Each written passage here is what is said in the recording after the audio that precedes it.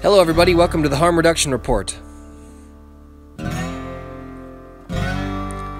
This is Willard filling in an absent void where your pal Cal usually is. I'm sitting here alone recording the intro this morning. It's Monday morning, December 18th. This will air tomorrow on the radio. We're going to be playing a 50-minute clip that Cal and I recorded when we were speaking in Frank White's class last week at UND. Frank White teaches drugs and society at the University of North Dakota. He is also the faculty advisor for the UND Psychedelic Club, of which your pal Cal is the current president. That's also, again, a co-chapter of Students for Sensible Drug Policy. Frank invited Cal and I and a few of our friends into his class, and we spoke for an hour talking about some harm reduction things going on at UND, things that we're trying to do as a chapter, trying to tell some stories and open it up into some conversation. I love speaking in Frank's class. We've done this before, and this was really fun the first time we recorded it. And we just recorded it on my phone, so the audio is not the best, but you should be able to hear everything, and there's a couple audience questions and things. So we'll cut right now into the clip from us speaking in Frank's class, and there'll be about a 10-minute discussion at the end. Thank you, everybody. Sandbag on. But today the Psychedelic Club is going to kind of inform you guys about some harm reduction information. I have a couple announcements from Frank that he wanted me to give you guys. So don't forget about your final. That's on next Thursday the 14th, and it's at 3:15 in this classroom. And then also make sure you guys do all your online quizzes as well too. He also recommends to do the study guide. It's not due or anything, but it always helps with the matrices and everything. And then the last thing is that if you guys have any questions on any of your grades, make sure you guys talk to him next week, not the week after, because he's not going to help you the week after. But if you have any things you want to challenge, I guess, talk about it next week, and then maybe you guys can figure that out. But other than that, all these guys here are going to inform you on some great information, and that sounds good? Sounds good. All right, So, thank you. Enjoy. All right, I'll kick us off here. Perfect. Thanks for being here, everybody. Welcome. We are the Psychedelic Club, and we're a dual chapter, so we are also a chapter of the Students for Sensible Drug Policy here on campus. My name's Cal Datz. I'm the current president of the SSDP and the Psychedelic Club. And what we are is we're a harm reduction club. We are a club, under the harm reduction model, our stance is we neither condone nor condemn drug use. We simply acknowledge and appreciate the fact that, drug use occurs, and our goal is to educate people and just open up, a candid and open and honest discussion about drug use to help mitigate the risks involved with drug use and just help people become more aware of things related to drugs. Some of the things that our group celebrates and supports is things like this substance testing kit that one of the members brought in here. We'll get into a little bit of that, like why those are important. Essentially testing your substances. We'll explain why that's important in a little bit. We support things and we celebrate things like the use of Narcan. We have Tristan Meadows over here who is with the Students for Opioid Solutions, and he is working to get people here on campus to carry Narcan, which is a drug used in case of opioid overdose. It basically can reverse opioid overdose. And I'll let him explain a little bit more about that in a little bit. We celebrate things like Suboxone, which is a medication for opioid addicts to help them essentially stave off the physical withdrawals of opioid addiction so that they can conquer the psychological components of addiction and basically get back into the normal swing of things. Hi, welcome. The medical amnesty law, we celebrate things like that, which is, if someone is having an overdose, you can contact police, and police will show up and basically save the person's life and, be a little bit more lenient with whatever was actually happening on the scene as far as drugs were involved. They'll be a little bit more lenient and basically save somebody's life and then go away. Clean needle exchanges is something else that is statistically supported and statistically shown to help prevent the spread of HIV and hepatitis C and just encourage safer drug use in general. And we aim to just educate And I think a good comparison to make with our group is when you think about sex education and condoms, you know. Abstinence, if you're preaching abstinence about sex and offering no further information about sex and sexually transmitted infections and the dangers and the pros and the cons of everything related to sex, then you are seriously limiting the knowledge that people have about sex, and you're limiting their ability to be safe when they do that kind of thing. It's like ripping condoms off the table if you were to not have harm reduction groups. Harm reduction takes many forms. Yes. And so we talked about most of that stuff the last time we were here at the beginning of the semester. Maybe y'all remember us. I see some people I remember. My name is Will, if you remember that. Can we have a raise of hands on how many members of the Psychedelic Club are in the room right now? Yeah, we got a few here. Yeah. Okay. It's like, including us. Oh, yeah. It's like a dozen people. That's pretty cool. Have you guys talked about harm reduction in Frank's class? I know you have. Was that like a recent? Yeah, we discussed it this week, a little bit last week. We didn't get too far in depth, but we covered some of the basic things, just needle exchanges, Suboxone. We covered opioid overdose, that kind of stuff. Sweet. Did Frank talk about that phrase, harm reduction? A little bit, not too much, but yeah. I think you should go into your spiel. Which one? Something about the name. We probably already talked about that last time we were in here, but you all know Tim, right? I just want to make sure we get introduced to everybody. Tim, yeah, he's in your class. And Tristan, we just met Tristan the other day, so he is, this website right here, you can scroll around in it if you want to show him anything else. Yeah, so this website's for Students for Opioid Solutions. Basically, it's a group that started only a couple months ago, and this statement right here by Jared Frost, I know him personally. He, last year, short and simple, he lost a friend to opioid overdose, and Students for Opioid Solution is trying to push training and Narcan, the solution to opioid overdose, across universities nationwide to prevent it from happening in the future. So what we're doing here on campus is trying to get training for hopefully everyone on campus and what an opioid overdose is, kind of similar to how you guys all had to take that sexual harassment and assault training online. Took about an hour trying to do the same thing with opioids, and then getting Narcan on campus. Currently, we have a bill passed through the student government that will bring Narcan on the campus in the future, and the University Police Department will actually start carrying, they're getting training over Christmas break, and after that they will start carrying Narcan to prevent an overdose if one does happen, and they can save someone's life that way. That's cool. How did you start that conversation on campus? Was it difficult to get the administration or the student senators on board with that kind of harm reduction? So once I found out about this group, because I wasn't part of the founding of it, but once I found out, I contacted Gerald, and he kind of set me up on how to get it on campus, and I contacted one of the student senators, and we introduced a bill, and a newspaper article actually came out in the Herald about Students for Opioid Solutions. And after that, it kind of took off real quickly. The Grand Forks Public Health Coordinator pitched in, helped out. University Police Chief, he was all for it. So several different factors. And then with the passage of the bill, allowing it to be done, and then the state risk manager for police officers that also had to approve Narcan, because police officers they won't approve to carry it. So if a police officer did use Narcan on someone, they could be sued civilly, even if they did save someone's life. So once the risk manager approved it, Chief Plummer, he was all for it. And with the passage of the bill, and the funding was already there, so we were able to start actually doing it and getting Narcan on campus. So sometime next semester, you'll probably see Narcan on campus in the form of like kind of the AED type boxes in the residence halls and wellness centers and common areas. That's awesome. In the residence halls too, is that for sure? Or are you Yep. still working on that? Yep, for sure it will be going into residence halls. That's cool. Nice.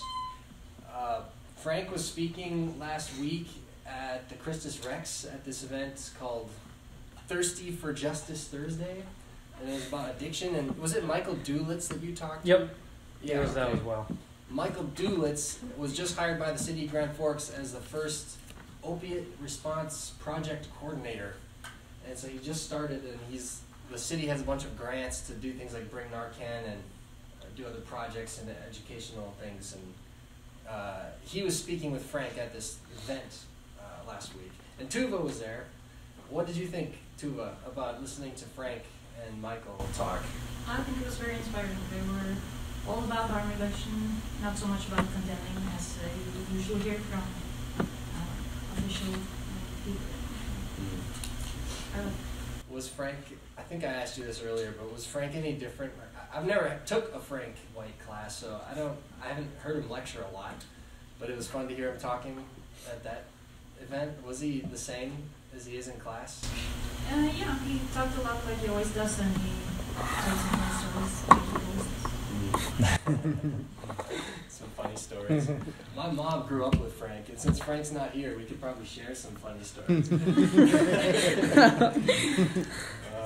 Yeah. How about a sad story, actually? I was going to start off with showing something here. Last year, a friend of mine, Maylee, she went to Grand Forks Central. I graduated from Grand Forks Red River High School. We knew a lot of people who died from drugs growing up. I've known people in high school and in college and after college. I went to UND, and it's we know a lot of people who died. She made a documentary called Faded with the city about some of those people, and this is one of our friends. I'll just see if we can play a minute of it here. I get up, I make his sandwiches and put his cooler on the table. I make breakfast. Then about the time I leave because I have to drive away, I go down and get my son for his job. And that morning, I get there in the morning and got up.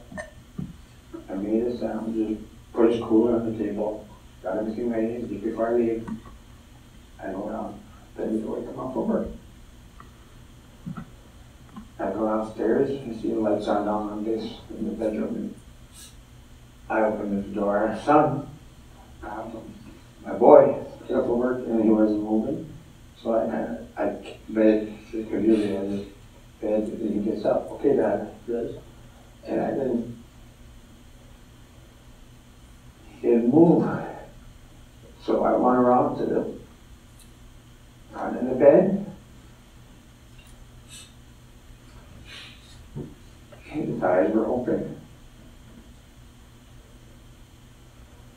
And he aspirated already from the drug. And I grabbed him and I turned him. And my son was already stiff. I let out a scream to his mother. I was still in bed. I hadn't gotten up yet for work that morning. I heard him. I heard him call out in a way that I have never heard in my entire life, and I knew something was really wrong. And so I ran out of bed too, and I ran downstairs, and I think he was in shock by then. And I went running in the room, and I saw Evan too. And Yeah, you should watch this whole thing if you want. It's really good. It's got a lot of stories, a lot of local stories. And I just want to show one little 3-minute video that our club made last year about this, and then we can probably open up for some conversation and ask some questions about it, and everybody can throw in. And we'll get into the substance testing stuff here too, because to explain real quick, like Evan died from an opioid overdose. Maylee's documentary, they screened it at the Empire downtown last year, and we were there and we filmed the question and answer panel. And this is just a 3-minute clip of a longer video we made that's kind of highlighted how Maylee, they took a bunch of stuff out of her film about harm reduction. They left in all the sad stories, and when the panel went up on stage afterwards, they took a very different approach than Maylee wanted to take. They did not take a harm reduction approach. Took a very abstinence approach. And this is just a clip of it, but it'll get us into Tim telling us about substance testing and maybe why or why not that might have helped people like Evan. But The goal of this documentary was to create conversation and raise awareness on these issues and to shed light on something that our community needs to be talking about a lot more. To Lindsay, Nate, Kane, Wayne, Jackie, your stories will change lives.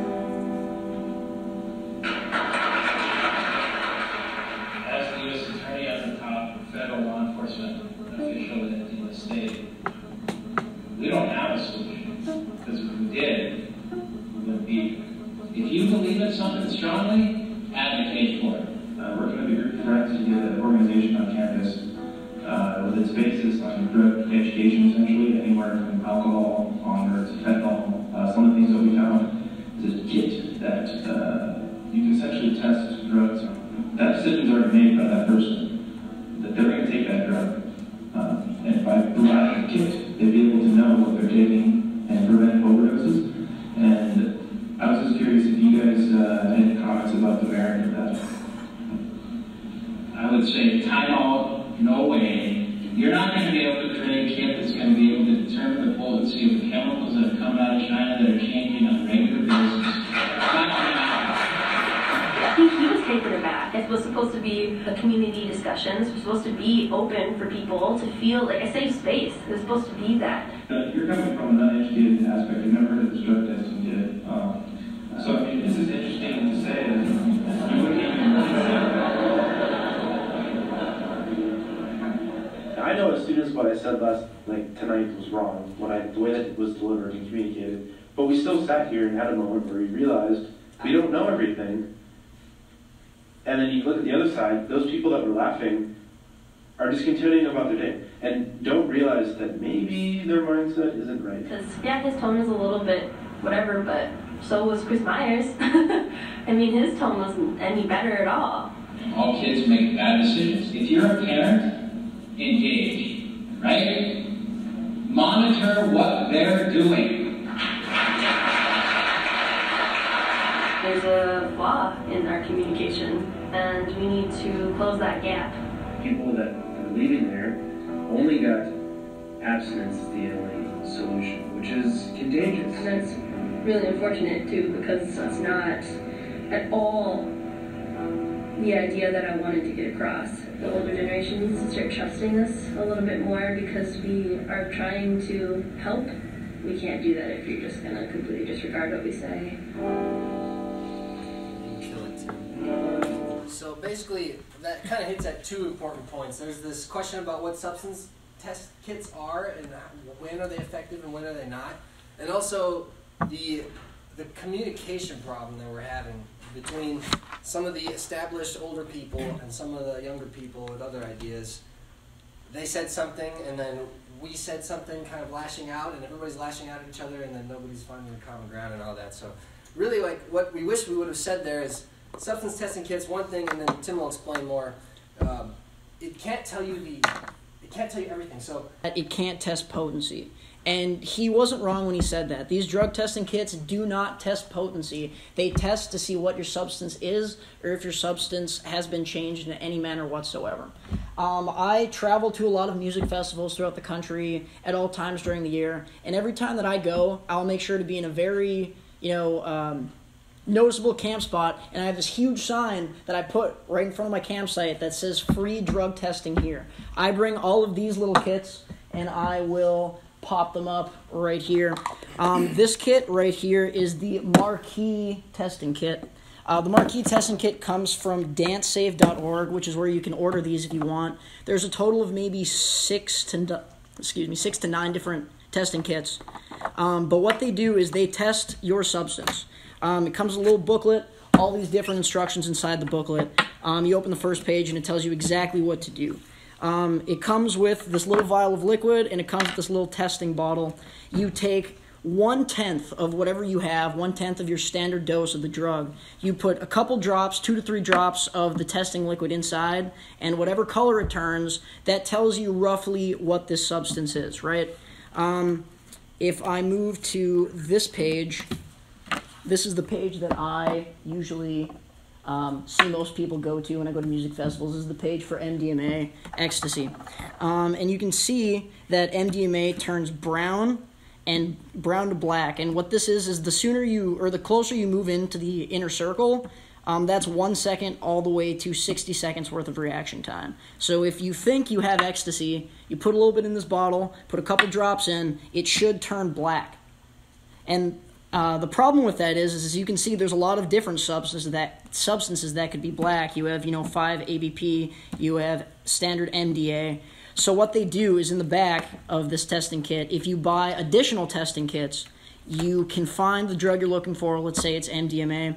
If it passes the marquee testing kit, meaning it turns black, you can move on to the next mecha testing kit, which will turn a separate color and has drastically different color schemes. As you walk your way down this little step chart, you can be fairly sure that you do not have anything other than what you think it is. That won't tell you potency. It's not 100% guaranteed or foolproof, but it's better than saying, hey, look at this, piece of powder that I found or someone sold me. He told me it was ecstasy, so I'm going to take it. The most common thing that I see when people try to buy ecstasy in different festivals is their substance will turn yellow, which is indicative of all these different kinds of bath salts.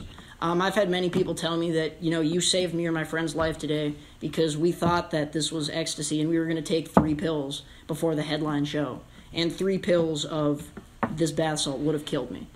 I see the same thing with LSD. There's a separate kit you can get for LSD, the Ehrlich test. You can get one for psilocybin and mushrooms. All of these things are just little steps that can help minimize the risk because, once again, we don't condone drug use, but we don't condemn it. We know people are going to use regardless. You can tell people till you're blue in the face that methamphetamine's bad for you, that heroin's bad for you. There's still going to be people that are going to take it for whatever reason. And we want to make sure that they take it, if they're going to take it, in the safest way possible. So in the clip when Chris Myers said, there's no way these tests are going to be able to count for everything, that's true because somebody could pass all of these tests and there could still be something new in there that the kit doesn't pick up. And even if it is exactly what you think it is, it can't tell you your potency. But if people still had done all those tests and one of them had turned up yellow, say, they would have not continued to use it. So our friend Evan, who died, Chris Myers said drug testing kits wouldn't have helped him because he might have gone through and checked out everything was right and he could have still overdosed. It's true. But at any step taking those things, it might have told him that you do have a known adulterant in here and you don't want this, and you hoped not taken it that And days. These testing kits test for an insane amount of drugs. Most people haven't heard of most of these drugs. Each page of this is a completely different set of reactions for a different type of drug. And in the back, it even tells you a list of drugs that don't have a reaction, some of which I know come, straight out of Russia because I've tried to do research on them, like WIN. These little numbers are changing every year just because we talked about it in Frank's class. This becomes illegal, so they add a new molecule on top of it, so it's not illegal, and it just becomes something that's super dangerous. Another thing that I try to tell people to go to is ecstasydata.org. And it's an extremely interesting site. And what it is it's funded by the Earwood Center, which is a center for drug education, earwood.org.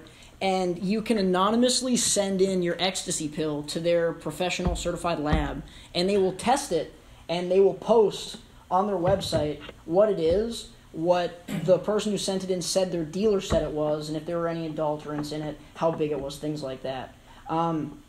You saw Frank talk about the different types of ecstasy pills that existed, like little UPS symbols.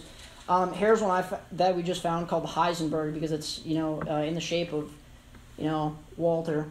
But they tested it, and it had methamphetamine and caffeine in it and no MDMA at all. That's something that you can do to see what's going on in this. And it said it's mostly caffeine with traces of methamphetamine, and this got sent to them November 28th, so that's not too far away, and it's 300 milligrams worth of a pill. These are things that can definitely save lives. I know a lot of people at music festivals, I've told them about this, and they said, well, I just got, the Bugatti symbol ecstasy pill, so they'll look it up on here and say, okay, it's the exact same color, and this was a recent test, so maybe this came from the same batch. This is what it says it is. It's not foolproof, but it's absolutely better, once again, than just saying, someone sold me this pill, I'm going to take it, because that's what they said it was. But it's also hard because some people might use this to make copycats of something. If something comes up and it says, oh, the UPS symbol is clean in Baltimore right now, somebody can read that and then make some dirty UPS symboled pills. And so it's like a constant... it's kind of ridiculous how we would have to, drug users would have to go through all of this to find out what they're taking, right? The best form of harm reduction would be to not do any drugs at all, but if you're going to do them, the best way to do them is to get them from a doctor, right? Because there's no way that it's not what you they say it is. Like when you get a prescription for something, even if it's an opioid that you could become addicted to, at least on the bottle they say exactly the dose. There's no chance there's fentanyl or something else in there that could make you overdose. And so that's one way, you know, if we didn't have to get this stuff on the street, then people wouldn't have to worry about, is this really what I say it is? And you probably found out that a lot of people don't have what they think they have. No, most people that I see when it comes to testing stuff, at least at music festivals, is they assume they get MDMA and they get bath salts. And I've had people say, okay, you should test this for me. I saw your sign. I bought this from the dude 3 campsites down, right? And, you know, I'll test it, and they'll say, yeah, they said it was a super quality product. Like, they got it from the trusted friend source, all this stuff. And I test it and say, sorry, man, you know, this is bath salts. I don't know what to tell you. You can have the rest of it back. Like, you know, I'm not... The only reason I do this is to make sure that people are safe, and instantly they'll walk out of my tent, they'll go to somebody else, and, you know, they'll go back to the person who sold it to them, absolutely chewing them out. And I've seen quite a few fights break out because of it, too. You know, I try not to get involved in that aspect of it because I'm just part of the safety portion of everything. But there's a documentary called What's in My Baggie, and the first couple moments actually show people's reactions to buying quite large amounts of drugs at festivals and getting them tested. This is the dude from the Bunk Police who made this testing kit. They went around, when these first got invented and first started becoming mainstream, they went around to people, different music festivals, talked to law enforcement officers about the legalities of this, and just started filming and seeing what would happen. All these kids thought they were high on mom. So every single sample I tested, it was methanol. It was unbelievable. 100% methanol. Unbelievable. Yeah, purple to black is MDMA, highlighted yellow is bath salts. There's no ambiguity there.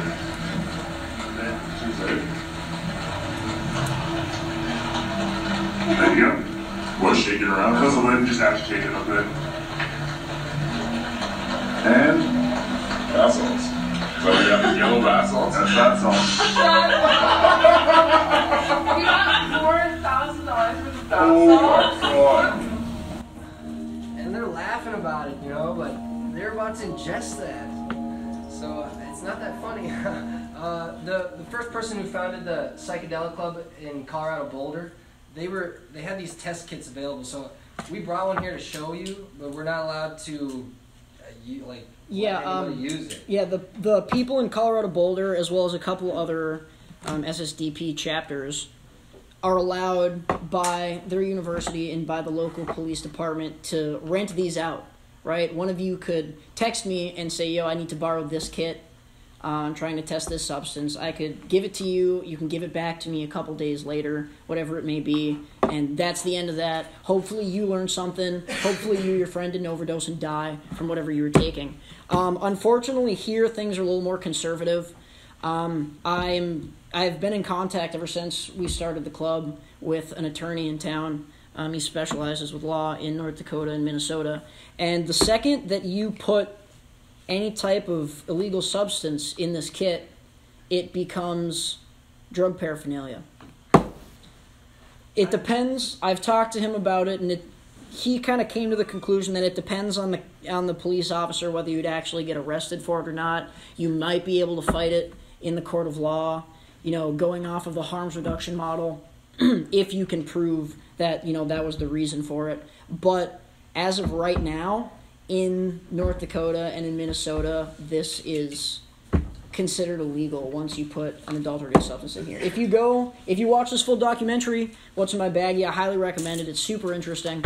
The people who do this are in contact with all of the police officers there, and all the police officers, wherever they go, they don't mention locations, said it's totally fine. They can absolutely do it. Question? Is this YouTube? Yes. Okay. This is on YouTube. It's a free documentary on YouTube. Yeah. I wonder, Tristan, you had to get Narcan on this list as a... What was it called exactly? Oh, like the state risk risk management. This is a safe tool. Like we so, approve of this tool. Right? So for as you might be aware of, police officers, they're covered under insurance for certain things. Like if they use handcuffs and cut, and someone's wrist gets cut for some reason, they're covered if the handcuffs were used appropriately. But Narcan, how North Dakota is set up, it wasn't on So only 8% of police departments nationwide is using Narcan. And so like right now in North Dakota a month ago, if a police officer would carry Narcan and then use Narcan on an individual that did overdose, if the person survived, they could sue the police officer civilly, and the person who survived would have a great case and they would win.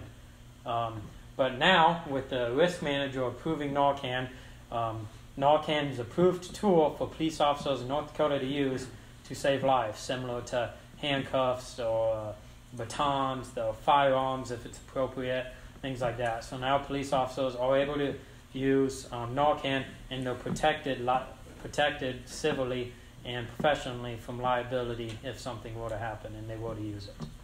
One thing I just want to throw in with that is if you are not a police officer, you're just a regular person who has Narcan and uses it, you are protected under law from a civil suit. I just want to throw that out there because I've had a Narcan that I carry with me at music festivals and when I travel for the past year. I got it when it was still not available to just purchase over the counter. I had to have my doctor actually write me a prescription for it because you could get a prescription for it if you, one, had a registered opioid addiction in the system, or you were at risk of seeing someone who was at risk of having an opioid overdose. And with the things that I talked about, the people that I talked to, on behalf of the Psychedelic Club, the places that I went, I thought it was a fair thing to say that I was one of those people. My doctor agreed, and I ended up getting a atomizer of Narcan, just in case. Michael Dulitz told us last week that you can now get a dose of Narcan for $25, just kind of over the counter. They might. When I got the prescription, they just gave it was basically over the counter, but they gave me the prescription over the counter, and then I got. It was really easy, but I still got a prescription for it. I think now you don't even need a prescription for it, or soon? No, you just, it's a little more expensive, I believe, but you can get it OTC. You just have to ask them for it. It's not something that's just going to be sitting on a shelf. And off that, if you're looking at getting Narcan, if you go to Inspire Pharmacy here in Grand Forks, they have a grant to sell Narcan for $25, and that is prescribed, and then the pharmacist there will give you a little training on how to use it. Oh, really? That's cool. The club in Boulder, who first started doing the substance testing kits, found that more than 80% of the students who were testing their MDMA did not have MDMA, and more than 40% of the people who were testing their LSD did not have LSD. What you can have instead of LSD is NBOME, 2,5-I-NBOME, and this is acts like LSD, but it's really dose dependent. It's you can overdose and die on it, and you can't with LSD really like that. But this you can. It can knock you, kill you, and that's what the test kit's for. But it was actually after about a couple years, or maybe just a year, that James and our friends in Boulder were doing this, that their university told them to stop, and now it doesn't let them offer the kits anymore because of these liability issues and insurance things. And it makes sense. Like from their perspective, they think if we were to open this up for UND students, you were to test it and still overdose and die, then we would be in trouble or liable, right? And that kind of makes sense to me, but it also just is crazy that we're in this position where we can't make something available. I mean, at least in Boulder when they were using it, there's people who decided not to use drugs because of the testing kit, and if the testing kit wasn't there, they would have used them and they would have been not even what they thought it was. And with that being said, we aren't allowed to give these to you, but what we are allowed to do is tell you to buy one. This kit that tests all these substances, $20 online. Your life is worth $20, I promise you. And it's we keep calling it a kit, but all it is that one little liquid. It's one vial and some liquid and a book. Yeah. But it saves lives regardless. And, most of the time, the latest data that I saw was 88% of people who thought they had ecstasy had either ecstasy, bath salts, or methamphetamine. And with this one kit, all three of those substances are drastically different. So even if you only want one and you don't want to go through all these steps and pay $20 for the three kits you need to be, relatively sure that what you have is ecstasy, this one kit will do pretty well. And this is the marquee kit, if anyone needs to write that down. Cool. Yeah. What I wanted to show you guys we won't go more than 10 more minutes or so, I don't think. But anybody's welcome to stay later and hang out with us and chat. This is really good timing. So Frank had to keep changing the time we were going to come into class. And then also the snow day on Monday, we were going to speak yesterday in his Wednesday section, and we couldn't because they had to move stuff around. Anyway, it worked out really well that it's today, because for the next 4 or 5 days, voting is going on to choose the sessions that are going to be at this conference. So Students for Sensible Drug Policy Conference in Baltimore in March. We're trying to go, and Frank's going to go with us if we get our thing accepted, and we're going to speak at the conference. We have 2 different pitches in there.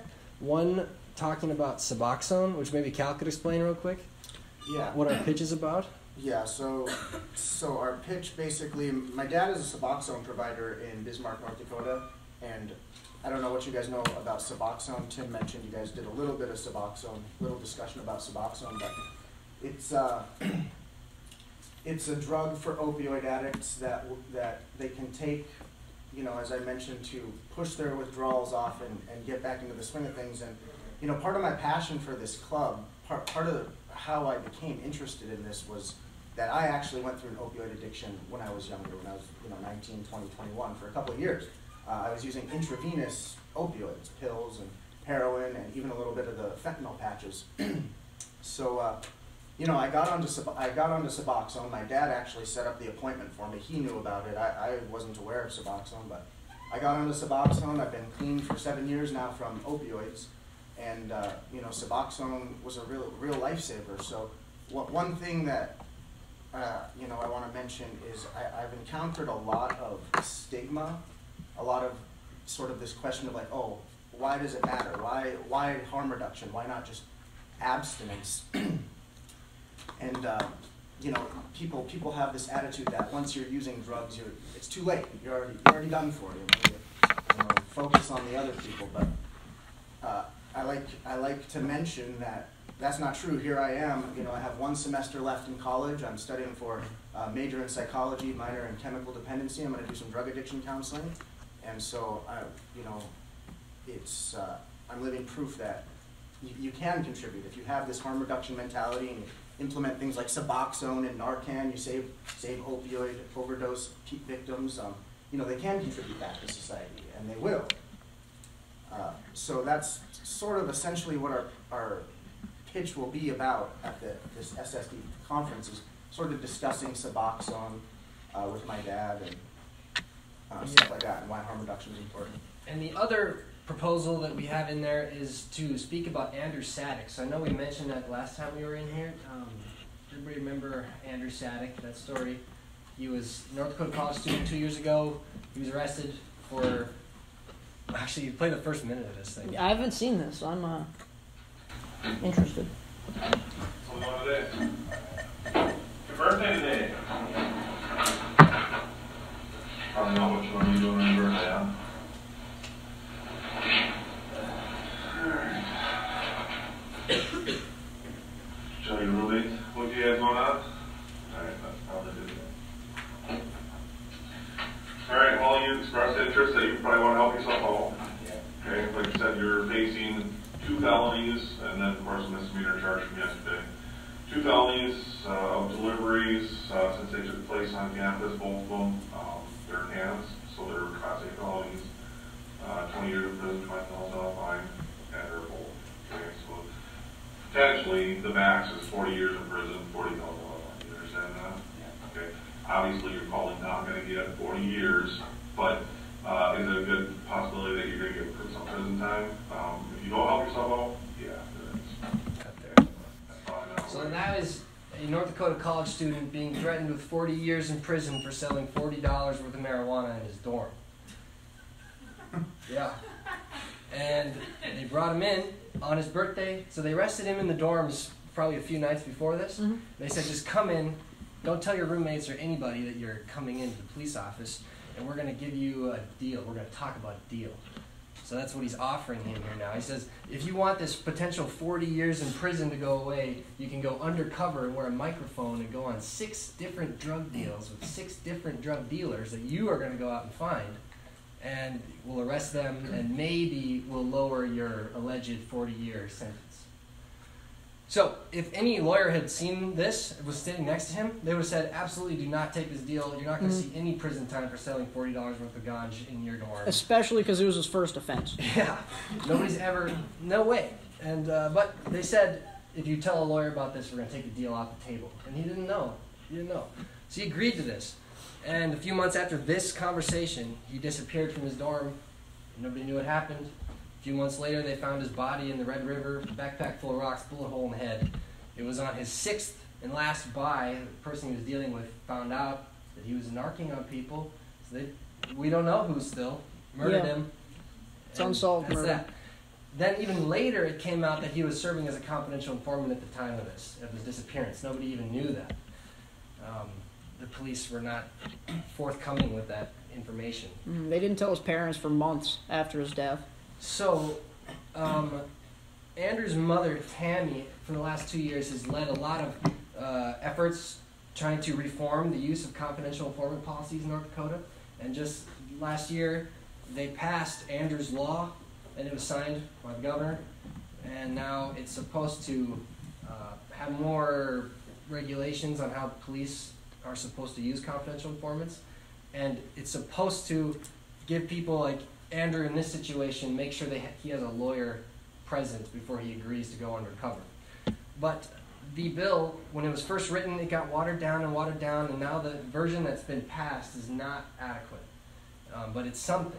It's something in the right direction. So we've been in touch with Tammy Sadek and their lawyer, Lance Block, and our last pitch to speak at the SSDP conference will have Tammy and their lawyer and Frank all having a conversation about harm reduction policies and stuff like that.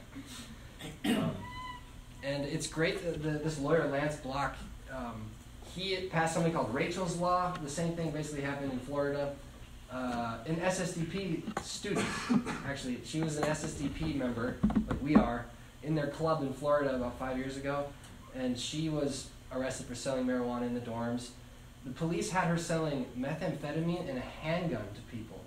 It's like nothing she was dealing with when she was arrested. She went on an undercover situation with this handgun. She gave it to them. They found out she was going to narc on them, and they killed her with the handgun police gave her and threw her body in the ditch. This lawyer, Lance Block, helped pass something called Rachel's Law, which is what Andrew's Law is modeled after.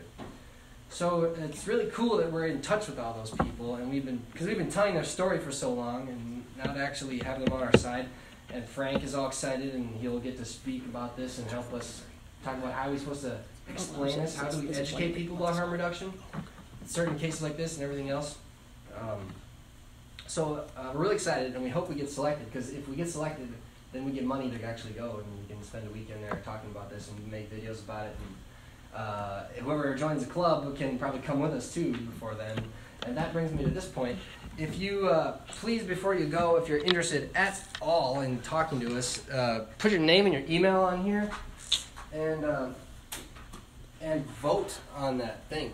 Go to conference.ssdp.org, and you can vote on the sessions.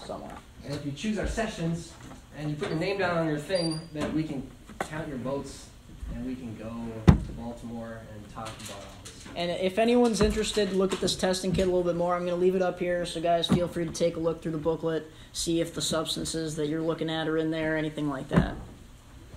Yeah. Does anybody have any questions or comments or anything? We'll be hanging out, so please come down and chat with us if you want. Otherwise, have a good day, guys. Get out of here. Thank you. Thank you. Thanks, everyone, for your time. So there it is. That was the Psychedelic Club's presentation in Frank's class last week. I had a wonderful time doing that. It's where I met Cal, actually. Probably a year and a half ago or 2 years ago, I was speaking in Frank's class when I was the president of the Psychedelic Club and the Students for Sensible Drug Policy chapter. Frank was our advisor then. He had me come in. I was talking. It was fun. And, you have a wonderful time. Like, again, in this room, I was making eye contact with people. People seemed to be interested in what was going on. it was an interesting time, as we usually speak in Frank's class, the very last class period before final exams, which is the case again this year. And actually, same thing like last year, we were supposed to speak in 2 sections of Frank's class, but once again, a snow day, the very last week of classes, bumped everyone's schedule back, and we didn't get to speak in Frank's Wednesday section as we normally, as we were planning on. But everybody who was there, it's like the stuff we're going over on this day. I don't know if Frank puts on the exam. I don't think he does. I mean, Frank wasn't even there, so he's not going to put test questions on their exam on the material we were going over. So that is an incentive for people to tune out or not show up at all. Or, I mean, when you're studying for finals and you get a kind of a free period, that's a nice thing. Despite all that, it was I was very happy to see that people were still engaging with us and interested in the conversation. We got a few people to write down their names on the interest sheet as they were walking out. I don't know yet if any of the ones who did went to vote on our session proposal to speak at the SSDP conference or not, but either way, I am happy to announce that since last week when we recorded that, our proposal to speak at the SSDP conference in Baltimore in March was accepted. So we had submitted 2 proposals, one about Suboxone and one about confidential informants. The one that was accepted was the confidential informants agreement. So right now, our big challenge, our mission, is to get all of our proposed speakers, get their travel and lodging paid for during this time, and to get as many students from the Psychedelic Club SSDP chapter paid to go as well. By getting our proposal accepted, we don't automatically get all the money we need to send everybody. However, SSDP has a few other scholarship opportunities for students and for alumni like me, and for speakers and guests and stuff. But we're applying to those kind of separately. And so we're still hoping it all works out and that we're able to get our speakers there and get some of us there too to watch it. So speaking in Frank's class was really good timing, like I mentioned in the clip, because yeah, it was right when we were needing practice to talk about our pitch. It was right after we submitted our thing and we're waiting to hear back. So it's nice that we heard back now. Now we're still figuring out how we're going to make it work. But I got a good feeling about it. One thing I want to say is that Michael Dulitz, who we mentioned again in the discussion, he was in episode 3 and 4 of the Harm Reduction Report, in which he was talking with Frank about addiction and what the city's doing. So Michael Dulitz, the Grand Forks Opiate Project Response Coordinator, he listened to our last couple episodes that featured him and Frank talking, and he gave us some nice feedback. Particularly, he enjoyed the fact that we emphasized that it's cool that he used Reddit and these other I don't know what you'd call them, underappreciated sources in some sense. These online resources that contain stories and information from drug users about, what drugs are doing to them. We thought it was cool that he did that. We mentioned that on the show. He had emailed. We were emailing about something else, and he mentioned he is glad we talked about that. So I just wanted to give that a shout out. And also, he recommended this podcast that I'll share a link to so everybody can check it out online. He pulled a couple quotes that he said might make some good conversation for us, and I'm betting he's right. So I'm going to read. If shame, stigma, and incarceration made people not use drugs, we would have wrapped up this drug war years and years ago. Does harm reduction enable patients? That's right. We are 100% enabling patients. We're enabling people who use drugs to protect themselves and their communities from HIV, hepatitis C, and overdose. You are enabling an ignored and stigmatized population to feel like they have an advocate, someone who listens, cares, and affirms their humanity. You are enabling patients with the knowledge and ability to take personal responsibility for their health and their futures. By taking up harm reduction, you can easily claim the title of an enabler. More importantly, you can take the title of a person that is committed to uphold the highest standards of your profession, one who puts the patient and scientific evidence above stigma, ignorance, and shame. In doing so, you can make a difference in that patient's life, in your community, and in this country as we face this unprecedented opioid epidemic. Thank you for sharing those thoughts, Michael. I do agree they are wonderful listening for our radio show. Just reading it, I was getting a little pumped up. We need to hear it in more voices. We need to hear new and more perspectives on all of these things so that we can feel more confident in our ability to come to the most sensible conclusion.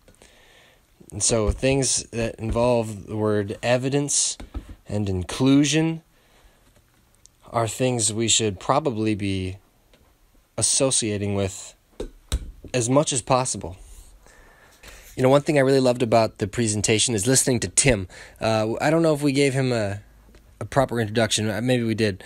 But Tim was the one describing his experience traveling to music festivals and using substance testing kits with people who would like to know if the Molly, ecstasy that they think they have, for example, truly is what they think it is. Tim, I went to high school. I think I went to elementary school with Tim. Yeah, I did. We were in Cub Scouts together and stuff too. But we never really started hanging out until high school, and I'm super glad that we are, doing things together now because I've learned a lot from Tim, and it means a lot to me to know that I'm not the only G-funker who cares about this stuff, and of course I'm not. I guess, you have the tendency to feel that way sometimes. At least I did growing up about all this. Anyway, it's good to have people I admire standing with me and doing all this stuff, doing this together with people I love. And it was just cool hearing Tim. He's a good teacher, dude. I'm going to have to tell him that. I like how he explains things, and he sounds confident, but at least hanging out with him, I can tell he's not gonna overstate something or misstate something because of how it sounds or because it's cool or because he wants to sound more confident or something. He's a good speaker, so I'm excited. I hope we can do more of that. Tim and I had traveled around to the fraternities and spoken to a few of them last year as the state was voting on medical marijuana, and that was a really great time. So I bet we'll have more chances to go do some more of that stuff. For now, I suppose we'll wrap it up. We had a fun time preparing for this presentation in Frank's class, and we were very grateful that people were into the discussion and all that. Hopefully we'll speak again soon, and if we do, we might have more episode material. We'll be on to something else next week, though, so again, like always, please message us if you have any way you want to contribute or be a part of the show, collaborate with us here. You can find us on sandbaggernews.org, on the UND Psychedelic Club Facebook page, and live every Tuesday morning on KEQQ 88.3 FM in Grand Forks. So thank you, everybody. Thank you, Noah.